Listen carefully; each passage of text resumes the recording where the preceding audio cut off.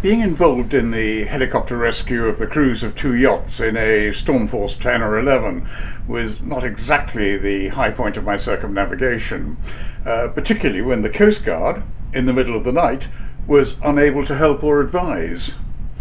I'd wintered in New Zealand and sailed across the Tasman Sea to Sydney Harbour, which was one of the real high points of my voyage. Port Jackson, Sydney Harbour, is much, much bigger than I ever imagined and highly populated and busy. And Bondi Beach is much smaller than I imagined, from all the pictures and films and TV shows I've seen about it. What I'd not anticipated was how much it could rain in Sydney and how cold the climate could be. So I decided to head north up to Brisbane, where the weather was sure to be better. A passage of around 600 miles with good winds from astern. I discovered that the Australian Coast Guard required me to check in as I sailed north along the coast. So dutifully, night and day, I got on the radio and called the Coast Guard and reported my position and route, and they would courteously record it and tell me when to report again. It was all pretty efficient, and I assumed that it had some safety advantages. Little did I know that unlike the UK Coast Guard, the Australian version is staffed entirely by volunteers, and they're frequently retired people who are maybe not all that on the ball. So I got past Brisbane and decided to anchor in the lagoon of a coral island called Lady Musgrave's Island. Having spent all the previous year anchoring in similar lagoons in the South Pacific, it felt like a great place to chill out before heading north again for the Great Barrier Reef. At dawn, I motored through the narrow channel in the coral, between the coral reefs, into the lagoon, turned south and headed for almost a couple of miles to find an anchorage in about 3 or 4 meters close to the beach of the island. There were 3 other boats in the anchorage, all very close to the island in the calm waters of the lagoon. I inflated the dinghy and I went ashore. Another island paradise. I mean, not vastly different from the ones in the South Pacific. Wandering around, I encountered another Brit off a boat called Colin, who was with his teenage son, and they were heading for Borneo in the steel boat Varney. I was in my GRP Moody 36 called Bambola, and we chatted briefly, and then we wandered off in different directions to explore. I headed back to Bambola after a while as I was tired from the 4-day passage and lay down to have a snooze, leaving channel 16 switched on. Lucky me. All stations switched to channel 80 for important weather information. Got out of my bunk, switched to channel 80 to be told that a northeasterly Stormforce 10 with winds gusting to 70 knots was imminent. Let me assure you, nothing wakes you up quite so quickly and brightly as that sort of news. I was anchored very close to a lee shore with razor-sharp coral all around, and whilst it was a flat calm at the moment, and probably the coral reefs would give me some protection from the waves, 70-knot winds are certainly not to be fooled with. Clearly I needed to get Bambola away from the reef and the beach and find a place in the middle to north of the lagoon and lay out a load of chain. So I up-anchored and headed out into the centre of the lagoon to find a safer anchorage to ride out the storm. Another boat had taken prime position, so I'd headed up close to where he was and laid out every single bit of my 50 meters of chain, and then attached a stronger than usual snubber. Then nothing. Absolutely beautiful day. And I noticed the other 2 boats, Varney, owned by Colin, and a big westerly ketch, were still anchored close to the island, and I wondered if I'd overreacted. As dark fell, the winds came up and the waves started breaking over the coral reef to the north of me. The previously placid lagoon began to fill with small breakers, with the wind shrieking through my rigging. I checked the GPS and we were still in the same position, and feeling the snubber up on the bows, the anchor seemed to be dug in and holding.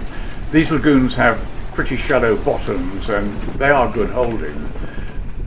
back to bed was not really an option, so I curled up in the cockpit as the storm increased to its full value, gusting around 70 knots, and the waves in the lagoon began to be more significant.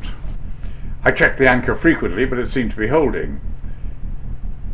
A bit later, a torchlight illuminated the cockpit, and I stood up to see Varney close by with Colin in the cockpit, and he shouted, "I've lost both my anchors, can I tie on to you?"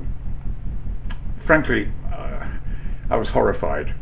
Yes, I mean, Bambola was holding fine a CQR and 50 metres of chain, but I wasn't sure what would happen if I more than doubled the load with the weight and windage of a big steel boat.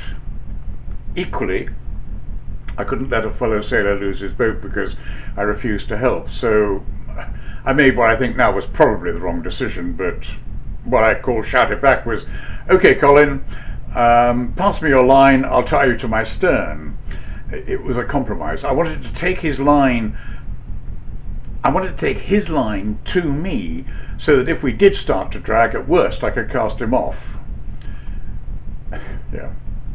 Bit hard-nosed, I guess, but that was my thinking. Bambola's a centre cockpit boat with a small aft deck behind the cabin roof. So I went out there, and in the darkness and gusting wind, Colin manoeuvred up to my stern with his engine spluttering, flung his line to me from only a couple of metres away, which I grabbed and made fast to a stern cleat. His engine, which had been misfiring, promptly stopped. Colin threw the remains of the line into the water and headed back to the cockpit. Then the line stretched down into the water, went taut, and looking down I could see it had wrapped around a bommy, a coral head, which was a couple of metres astern of me. I tugged, but it was firmly fixed in the coral, so I shouted to Colin, and he came back to the bows and pulled on his end of the line. Without being overly dramatic, the wind was gusting around 70 knots at the time, and both boats were hanging on my anchor with this line to his boat, caught in the bommy, and we were weaving about. Colin pulled up his end of the line, and suddenly it came loose, and the frayed end came up out of the water. The coral head had cut through the line. He headed back to the cockpit and tried to start the motor to motor up to me again, but the motor refused to start, and Varney just drifted away in the semi-darkness towards the coral reef about half a mile astern. Colin kept trying to restart his engine, but after a few minutes I saw the boat shudder to a stop and start to list over as the keel dragged onto the reef. I had pretty mixed feelings at the moment. A sense of guilty relief that the line had snagged around the bommy and broken, I'm ashamed to say. I'm not at all sure my anchor would have held two boats in those conditions, and it went against every instinct I had to put the strain of two boats on my anchor and chain in a force 10 conditions. But equally, I couldn't refuse, and I hadn't refused. While Colin and his son in Varney were on the reef that was perhaps 50 metres wide, 30 metres wide, something like that, they were probably okay. But if they dragged across the reef and into deep water beyond, then Varney would probably sink. So I got into the VHF and called the Australian Coast Guard on 16. Couldn't raise them. I got on their working channel, couldn't raise them, and then I got on the signal. Eventually I got them, and what seemed to be an enormous amount of time, a voice acknowledged my call, and I explained the problem, saying I thought there was a real danger to the lives of Colin and his son. The Australian Coast Guard came back, and to my astonishment said there was nothing they could do to help. But there must be something, I said. You must have lifeboats or helicopters. No, we have no lifeboats available, but you could telephone a helicopter if you want. Excuse me. But I don't have a telephone. I'm a Brit. I only have radios on the boat. Oh dear, said the Coast Guard. Well, let me give you the telephone number of the emergency helicopter, and maybe you can find someone to make the telephone call for you. He then proceeded to read out the telephone number. But I said, you're the Coast Guard. Can't you telephone them? from the office. I mean, you must have a telephone. This is a life-threatening situation. No, I'm sorry. You've got to make the call. I'm busy now. There was a click, and despite my repeated calls on the radio, he just didn't come back. Bambola, we have a I can't do Australian accents, but anyway. Bambola, we have a telephone call, and we'll call the we have a telephone, and we'll call the helicopter. The voice was on channel 16, and I think it was from the other yacht out in the lagoon. Hey, thank you, I said, and a few minutes later the voice came back to say that a helicopter was on its way. I went back on deck to look at Varney, who was now well onto the reef with the occasional wave breaking over her. The other boat that had stayed close to the island, the big Westerly, started to drag or lost its anchor, and it too ended up on the reef, not that far from Varney. It was a big Westerly ketch with 3 or 4 crew on board, I think. As dawn came up, I saw a small helicopter coming in from the direction of the mainland. I'd been expecting something like a Wessex or a Sea King, but this was much, much smaller, but it had its door open and a diver sitting in the doorway, and it called Varney on VHF, telling them to put on life jackets and shoes and be ready to go into the water. It came in beside Varney, quite low, and instructed the first person to get down towards the water, and Colin sent his son down the stern ladder, and the rescue diver jumped from the helicopter onto the coral and made his way to the stern, and having attached Colin's son to his line, the helicopter ascended and lifted them both out of the water and flew them towards the island and deposited the young man on the beach. The Westerly was now bouncing fairly fast over the coral, and the crew were on deck waving to the helicopter. The helicopter then flew back to Varney with the rescue diver hanging on the end of the line.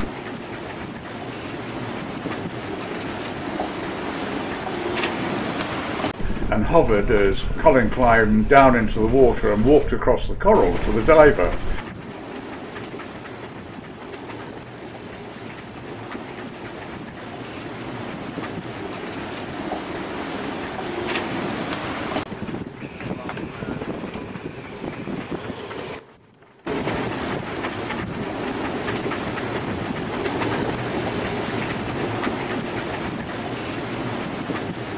Who then signalled the pilot to transfer them to the beach, where they dropped off Colin.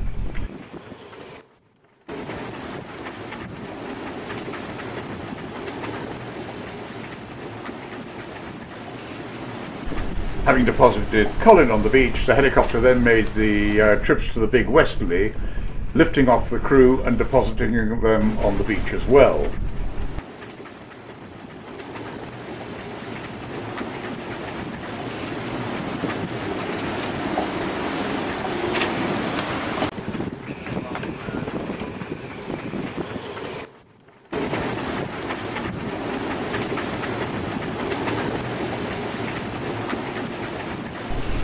The big metal structure you can see is a platform at the edge of the reef, a little way from the beach, used by passenger boats to bring tourists to the island, and it makes them possible to moor up without having to anchor. Apparently it has 4 steel girders dug into the coral.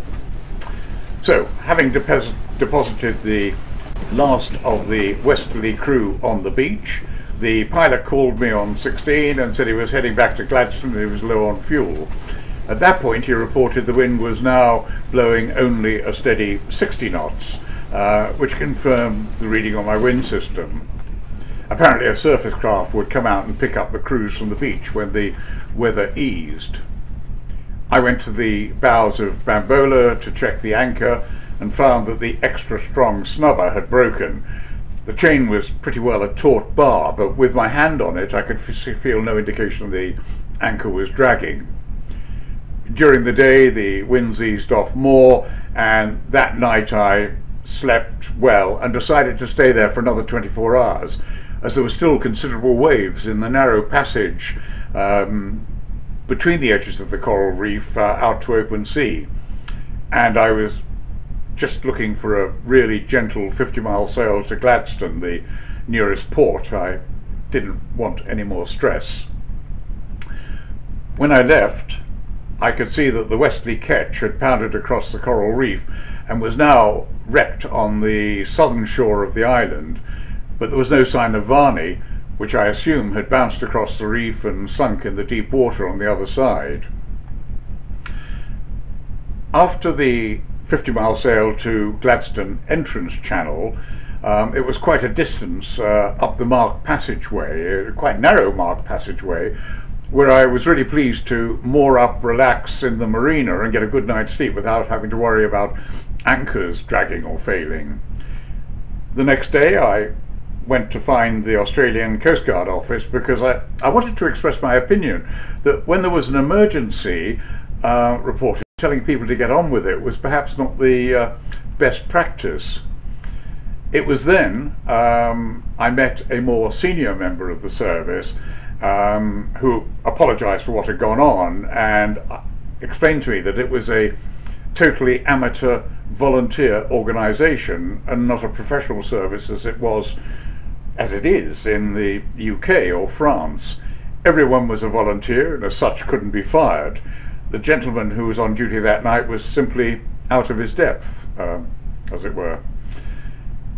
Anyway, I started walking back to Bambola and I met up with Colin, who in the marina, who told me that he had put his son on a flight back to the UK, but the good news was that Varney had been reported washed up on a beach on the island beside Gladstone, and he asked me if I could take him round to the island beach to see if she could be salvaged.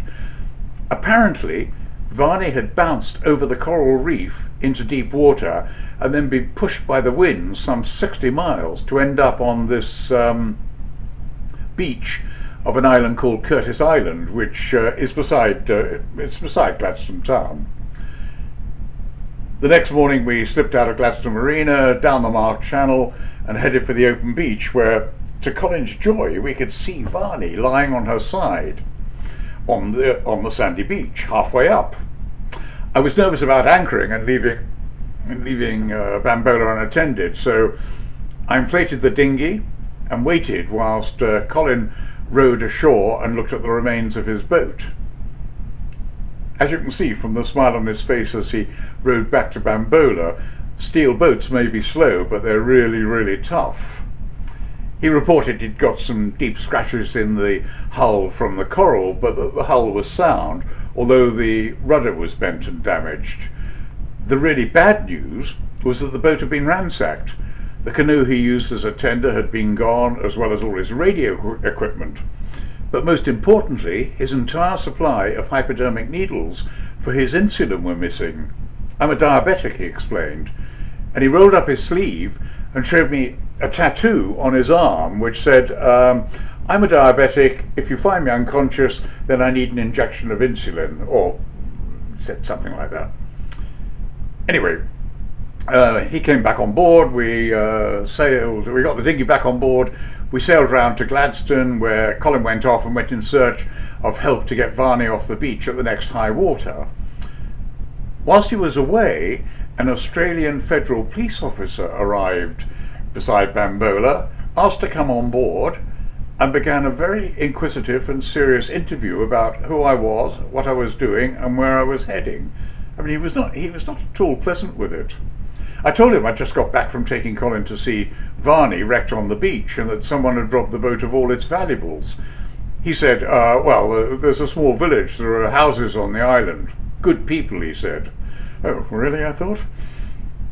Colin arrived back and came on board and reported that the local yacht club were going to organise suitable boats to pull Varney off the beach at the next spring tide, at high water on the next spring tide, which was in a week or so. The federal policeman then let into Colin in a pretty intensive way and asked him where he was heading. "Borneo," said Colin. "Why are you going to Borneo?" And then it dawned on me what the problem was. "Roll up your sleeve, Colin," I said. "Show him your tattoo." The people who had ransacked Varney had found all the hypodermic needles that Colin used for his insulin, assumed he was a drug dealer or similar, and reported it to the police. Well, that was my guess. The federal police clearly thought we were drug dealers or smugglers or something. Strangely, the police guy didn't have a eureka moment when he read the tattoo on Colin's arm, telling him that he was a diabetic, and he continued questioning, but for some time, and then eventually went away. I left Gladstone a few days later and headed up to Cairns, but I heard from Colin that they'd got Varney off the beach and towed her into Gladstone where she was being fixed. I had nothing, he had nothing to pay for all this, and Gladstone Yacht Club had organised the entire thing with volunteers, which shows Australian volunteers are actually really good people. All the stuff that had been taken off Varney, including the canoe and the syringes, had been put back on board, and the club arranged for temporary accommodation and support for Colin whilst he got Varney ready to sail away again. We lost touch, but I think Colin got to Borneo and I got to Darwin via Cairns and the Great Barrier Reef in the footsteps of Cook and Martin Flinders. That's it, really. I hope this has been a bit interesting, but if it has, then I'd be grateful if you press the subscribe button and the like button, but yeah, if you don't, it doesn't really matter. I've enjoyed telling this story. I've enjoyed shooting the breeze. Farewell, fair winds, safe landfalls. Bye.